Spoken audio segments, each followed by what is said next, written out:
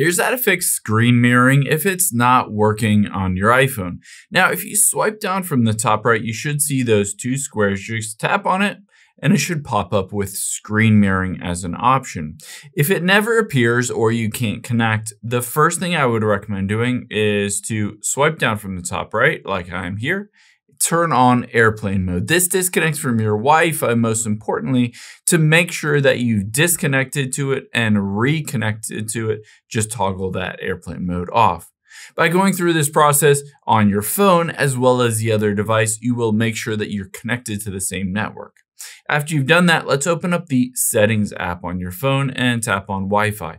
It's important for your phone, iPhone, and that other device like the TV or monitor to be on the exact same Wi-Fi. So make sure it's the exact same Wi-Fi, not a sub-network or anything like that, the exact same one.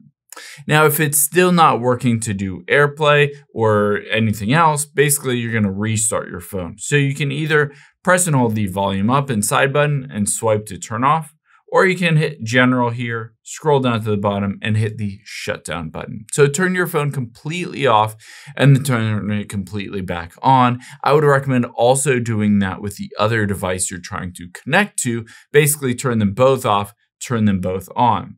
Now, keep in mind on that other device, you might need to, when you're in here on screen mirroring, go to the settings on that other device, like your TV or something like that, and turn on screen mirroring or AirPlay.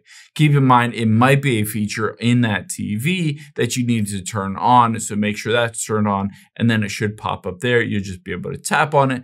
It'll ask you for a code, and you're good to go.